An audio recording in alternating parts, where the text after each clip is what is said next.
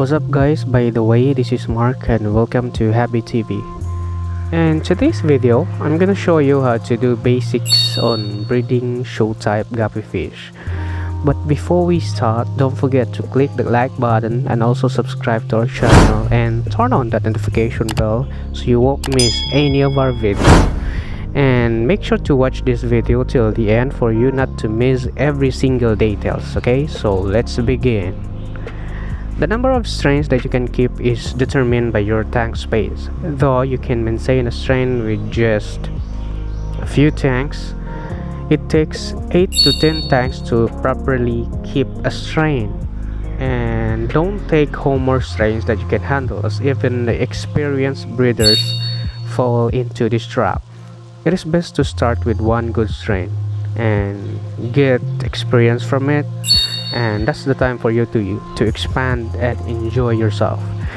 The fish you should be looking to purchase should be young and healthy and about 2 to 3 months of age, because fish at this age ship better and acclimate easier than mature fish. When you buy a trio or 2 females and 1 male, you can establish 2 parallel lines. Keep the young from each female separated. These young are half brothers and sisters. After a few generations, there will be sufficient difference between the 2 lines so that you can cross 2 lines to keep your strain strong. So every guppy breeder needs to learn how to pick fish in order to breed and raise good fish. Leaving all the fish together to breed causes rapid deterioration of the strain. The smaller, more active males impregnate the females first, so you need to have a juby type of male, because juby type of male is the one who eagerly breed your female, and they will impregnate first your females. So maximum growth also requires you to maintain a proper feeding schedule and whatever tank maintenance that is necessary. The age for picking breeders or show guppies will depend on the rate of maturity of the particular strain that you are working with. Some strains grow quicker than the others. For example, let's say like reds, greens, and blues. They grow rapidly and can be selected 2 to 2.5 months. On the other hand, albinos, yellows, and pastel colored guppies will require that you wait for 3 to 4 months since they mature very slowly. So I hope you get that. So selecting is easy once you know your strain, and of course I'm gonna give you 4 easy steps that you can use to select males. First step, pick out the largest fish of the drop. Make sure they do sport thick caudal pinnacles so they can carry their large tails, as what you can see on the picture. And secondly, look for a wide triangular caudal shape. By now, dorsal should have signs of elongations, parallelogram shape with smooth edges, because guppy show judges, or they are judging on how triangular, how wide your male caudal is, and of course their dorsal. That's how they take points from your guppy. Third, caudal and dorsal should match in color and pattern. Of course, their caudal and dorsal should match in their pattern and even in color. So number 4, eliminate any fish with curved spines, flat heads, or which did not show good intense color, just like on the picture standard. So you can see the good one and the flat, the curved spines. Yeah, you should eliminate those things. All right, just pick the good one. And by eliminating fish in each of these steps, you will end up the best fish for breeders and for show. Remember, don't crowd your tank. 1 fish per gallon only. So you need to follow that. Alright, so let's go to females. Females should be selected and bred at 2 to 4 months of age. The steps used to pick females are: first, pick the largest of the drop, just like male, with the thickest caudal pinnacle. Yeah, that's so important, because females of this type tend to throw the best show males. And secondly, look for the largest and widest caudals possible with dorsal to match, of course. And thirdly, if some show the desired color, use them for breeding for a better result. And also, there are some secrets that probably I know that you already know these things. First is feedings of baby brine shrimp or cultured clean live tilapia each day are 10 times better than one feeding. And also, just provide more than you need for your guppy fish main meal. Don't forget to rinse them before you feed. Feed only to growing fish, okay? Newly hatched baby brine shrimp or your cultured tilapia is the number one food that you can give to your fish with the other live foods. Of course, you need to clean them, as what I've said earlier.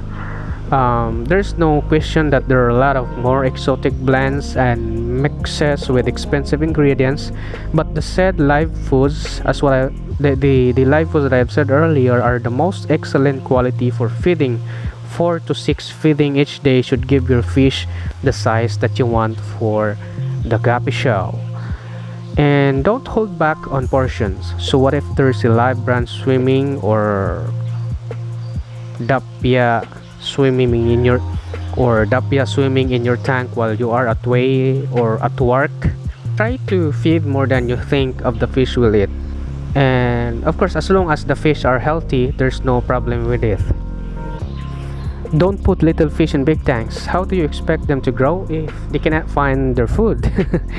Of course, as what I've said earlier, 1 gallon of water per guppy fish is enough. And of course, look for compatible lines or strain for outcrosses. Yeah, outcross breeding, we will discuss that later. Pass your quality line to other members in your club to ensure having an extra line on maintaining purposes. We call it here in the Philippines as the sibut gang. Those breeder hobbyists that are like to catch their club mates or group mates guppy fish.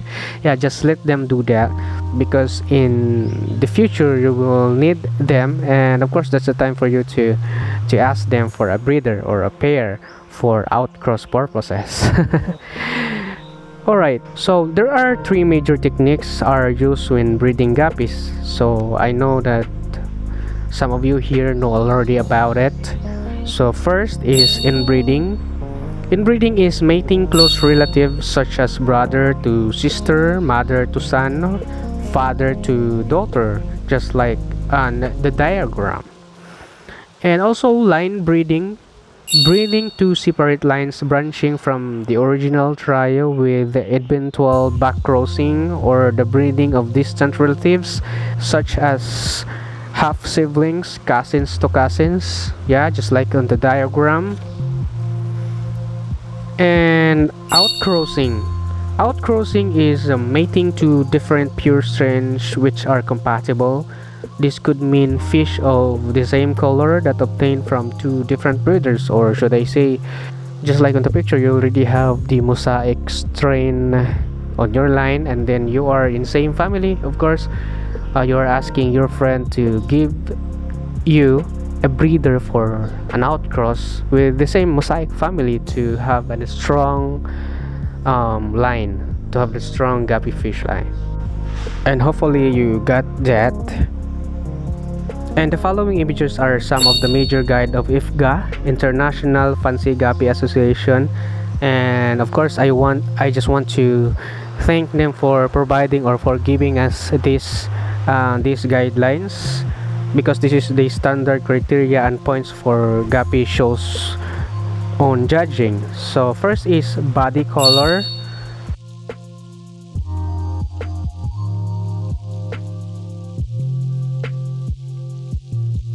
And body condition.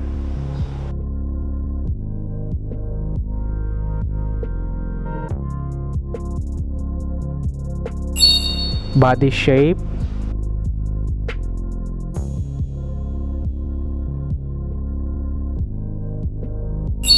Caudal color and condition.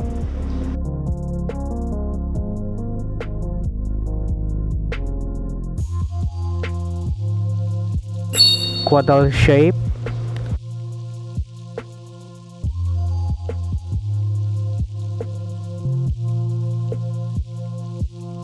caudal degree of angle,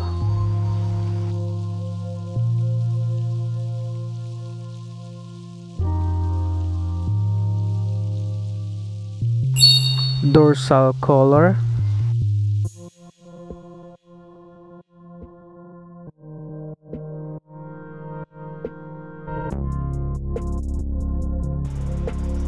dorsal color and condition,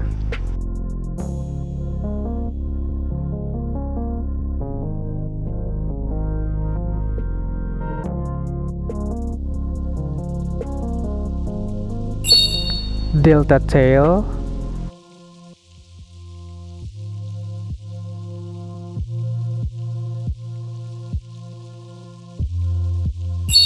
sword tail,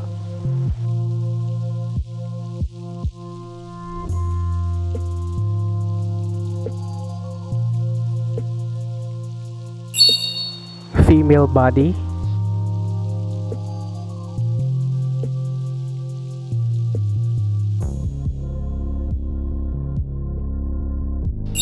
female deportment and symmetry,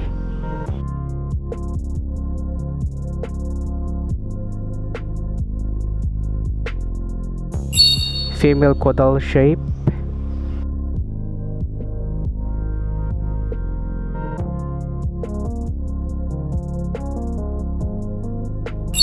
female caudal size,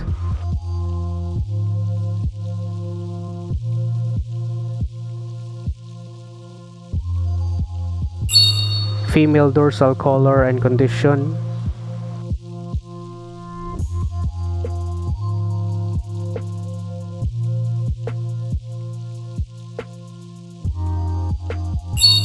female dorsal shape and size,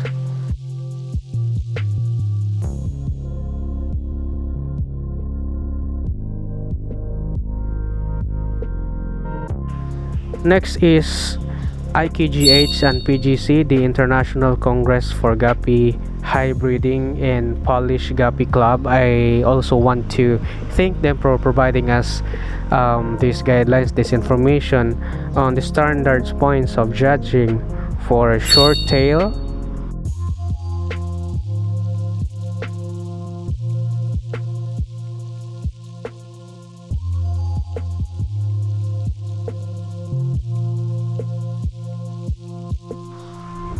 sword tail,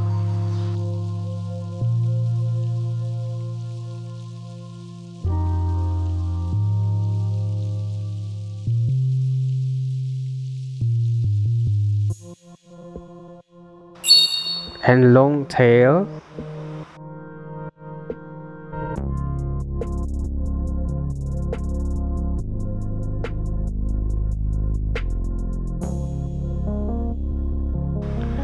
lastly the basic total points diagram, as what you can see in the diagram.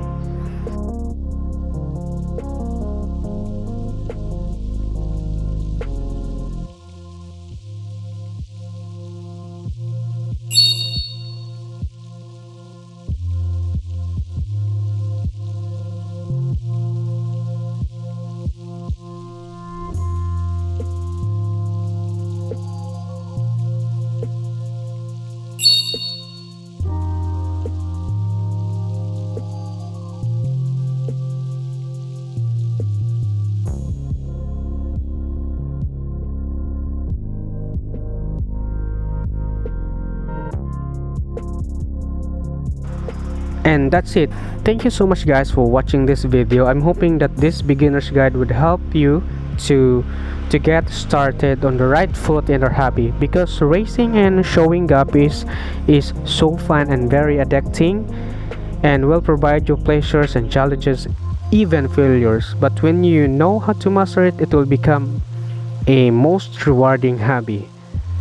And by the way, I just want to shout out our fellow certified hobbyist here: Ed Lawrence Rolar Sandigan, Alvin Montecalvo, Tabs and Falters, John Jaco Rosell, Ruel Peralta, Eric Malbias, Jim Mamaril, Fish Lover 2, and to all our fellow hobbyists who supported our channel, thank you guys, thank you very much, and please be safe guys.